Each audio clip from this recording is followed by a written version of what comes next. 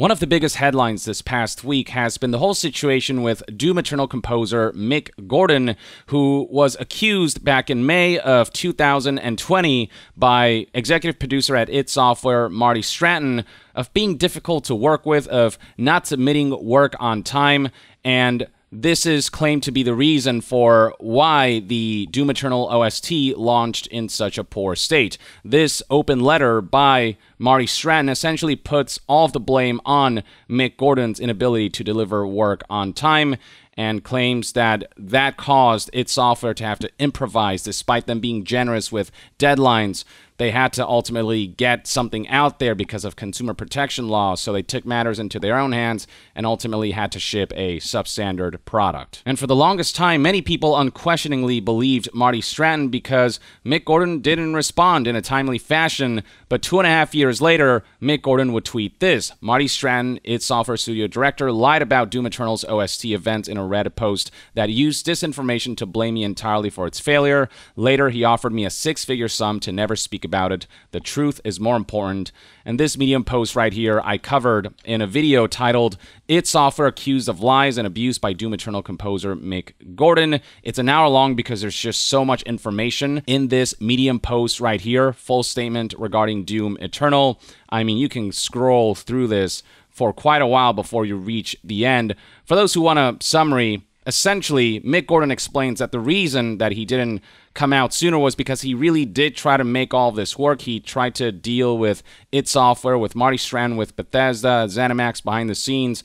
It wasn't until he felt like this was the last resort that he decided to release this statement as a defense based on the sequence of events that played out from his perspective. In this Medium post, Mick Gordon accuses Marty Stratton especially, but also elements within id Software and Bethesda, of unreasonable schedule, late contracts, late gameplay materials required to make the music, and impossible situations that led to months of intense crunch. He accuses them of poor, untimely, at times non-existent, and often hostile communication that led to frequent blindsiding, stress, scapegoating, and wasted work, a lack of consideration for mixed feedback, suggestions, and alternative plans that warned of all of the struggles the game's music development faced. Months without pay is something that's brought up, where apparently at one point Mick Gordon went up to 11 months without getting paid by id Software for the work that he's done. They're accused of outright deception, manipulation, and exploitation, with Mick bringing up the illicit commercial use of initially rejected music that Mick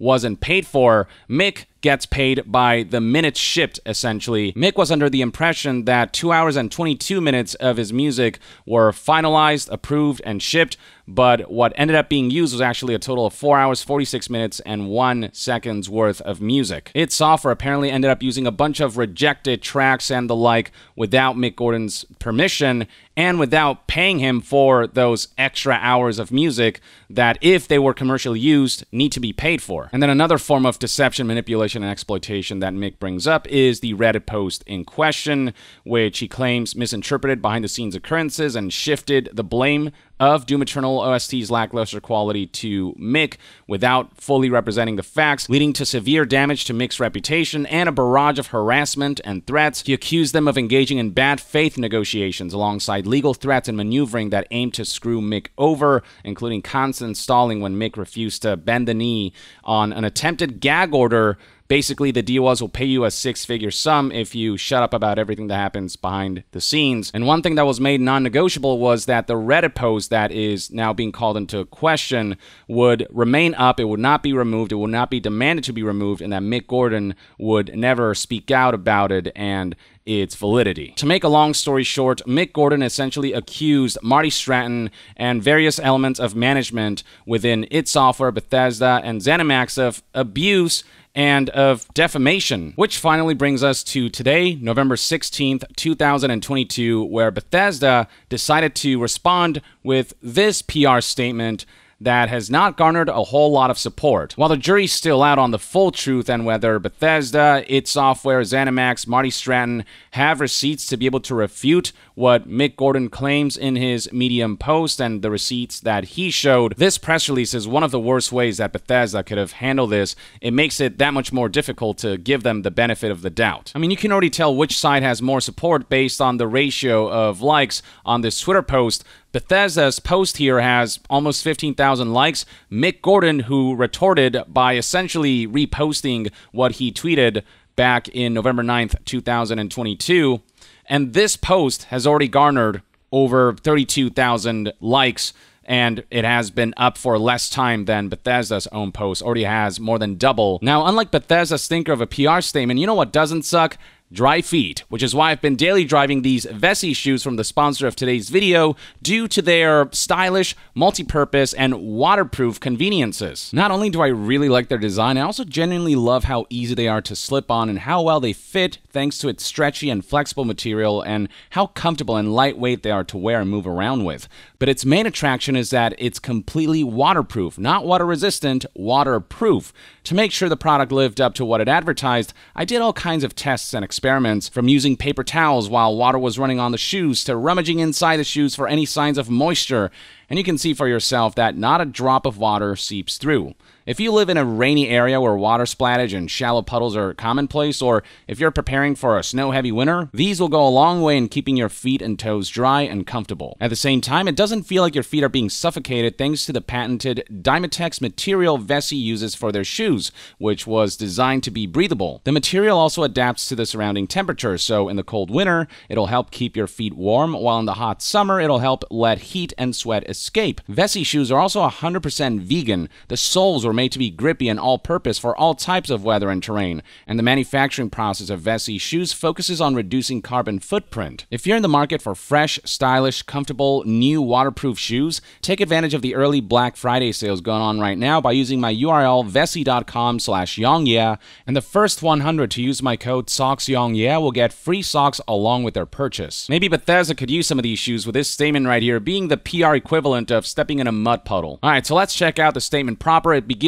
by saying that the recent post by Mick Gordon both mischaracterized and misrepresented the team at id Software, the development of Doom Eternal, Marty Stratton, and Chad Mossholder with a one-sided and unjust account of an irreparable professional relationship. It is rather hypocritical for Bethesda to wag the finger about a one-sided account when it was Marty Stratton who initiated this whole public affair, this whole debacle, by taking to Reddit, of all places, to post this open letter that is very much a one-sided account. They're reprimanding Mick Gordon for engaging in the way that id Software's Marty Stratton did first before Mick Gordon felt like he had to defend himself by retorting with his own response with his own account. Look, again, I don't know what's 100% the truth. I wasn't there. This is not me ruling out the possibility that Bethesda, id Software, Marty Stratton, and ZeniMax might be able to present evidence that refutes aspects of Mick Gordon's account. But when their first paragraph is this hypocritical, it really doesn't help their public standing. It really doesn't help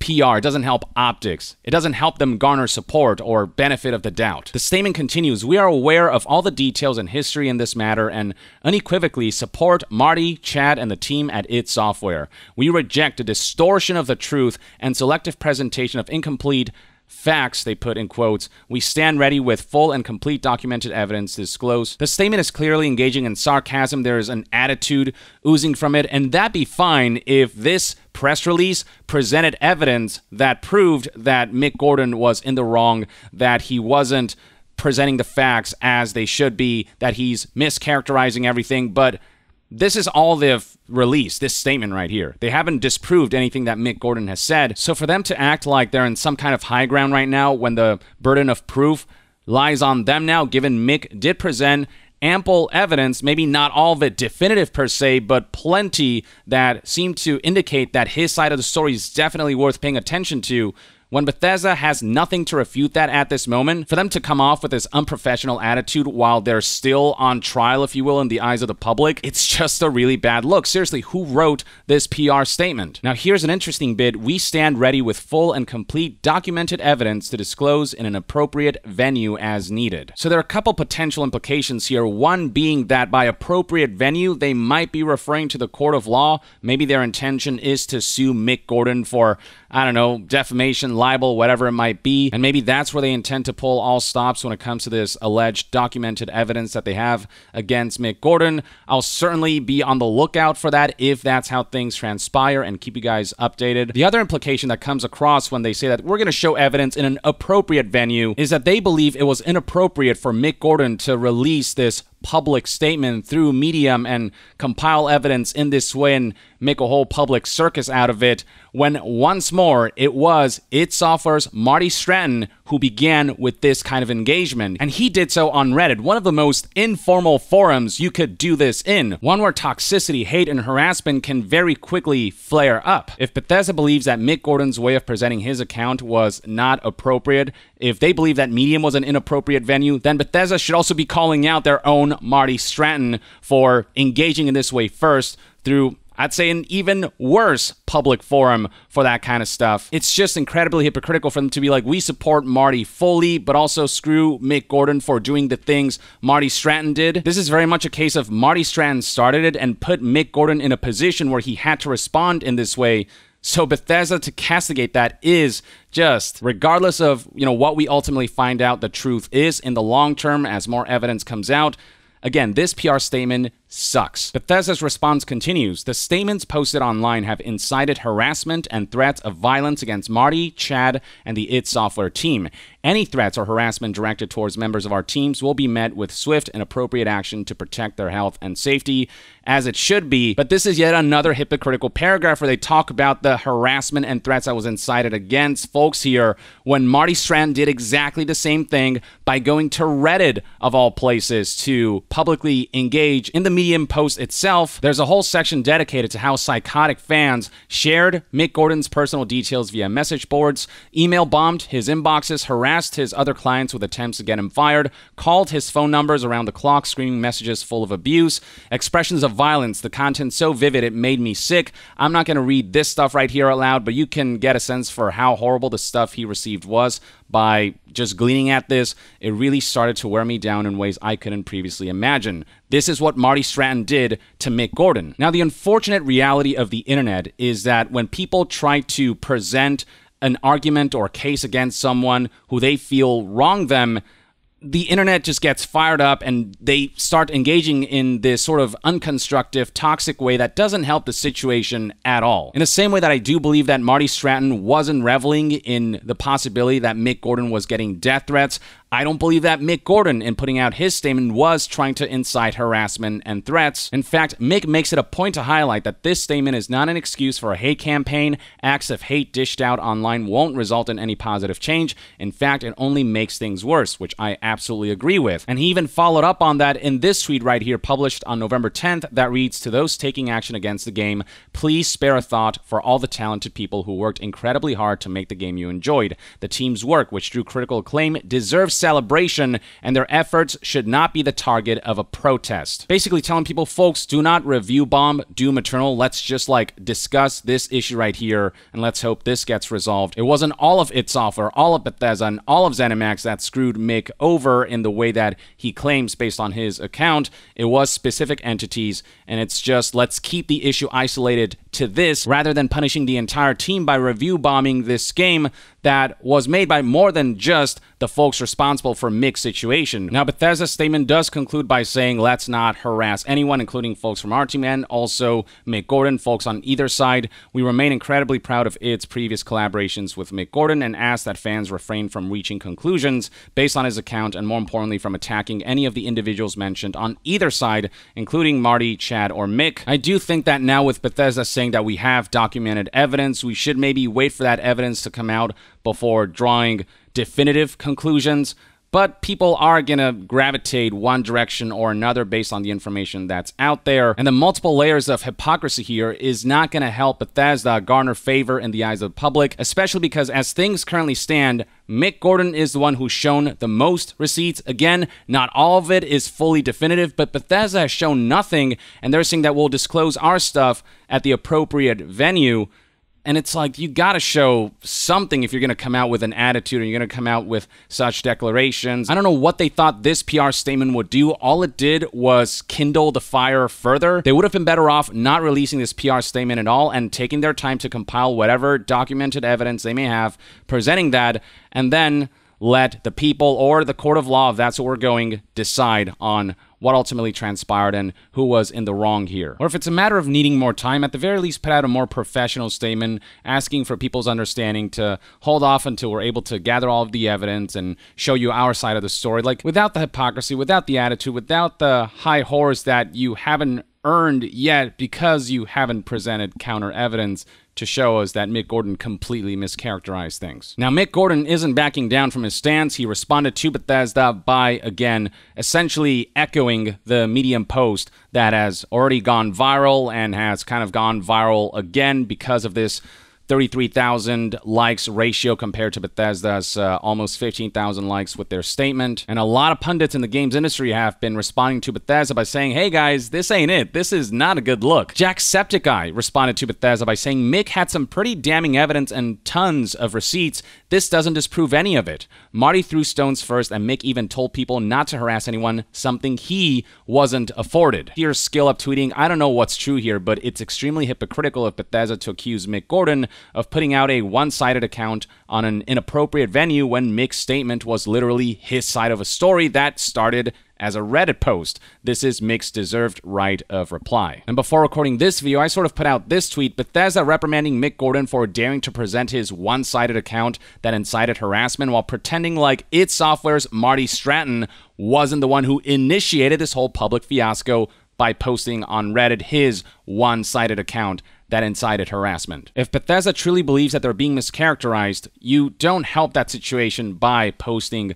a PR statement like this and by getting on a high horse before you're able to present your own evidence that's able to refute what is currently the more compelling evidence from Mick Gordon. I do think there are definitely going to be investigative reports in the coming days, weeks, or months, and hopefully that'll shed enough of a light where we can put a bow on this and determine who was ultimately the party in the wrong here. I'm not going to draw any definitive conclusions right now.